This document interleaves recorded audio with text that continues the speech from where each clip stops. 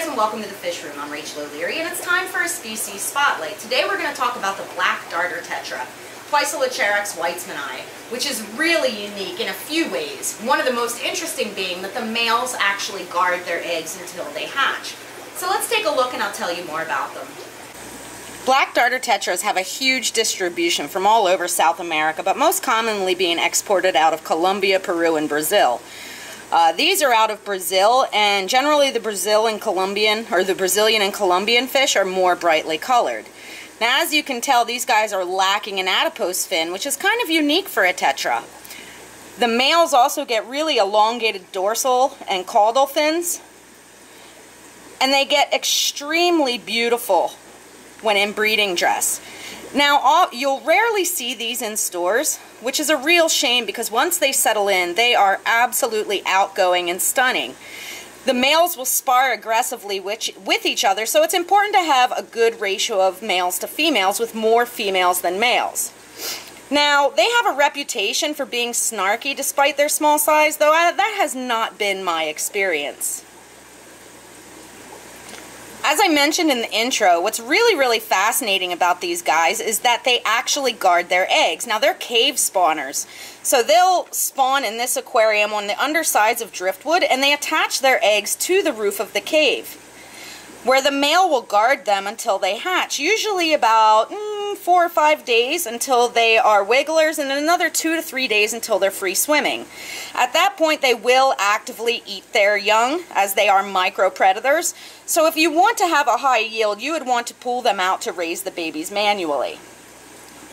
Now, these guys like warm water in general for breeding, though they can accept a range of temperatures from 70 to 82 or 21 to 28 degrees Celsius. They get about 40 millimeters or 1.5 inches, though I think that's sort of on the large side for this fish. And they do really well with other fish from similar regions, things like pencil fish, small tetras, hatchet fish, dwarf cories, otocinclus, and the like.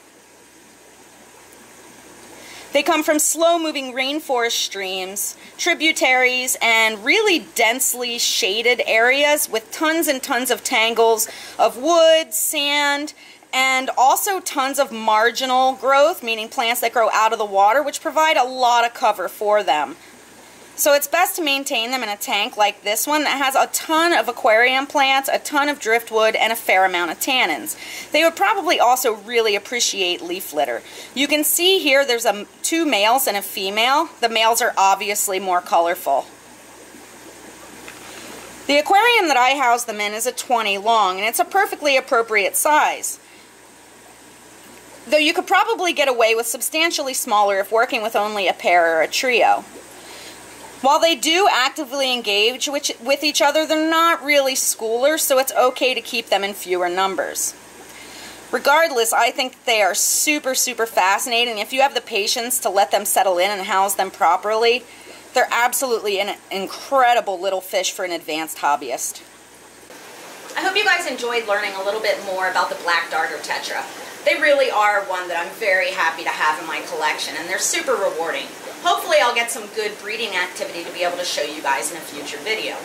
As always, make sure you have the notification bell on so you don't miss any of my upcoming videos, and make sure you stop by my Instagram and my Facebook in order to get additional content. Let me know below if you have any comments, suggestions, or questions.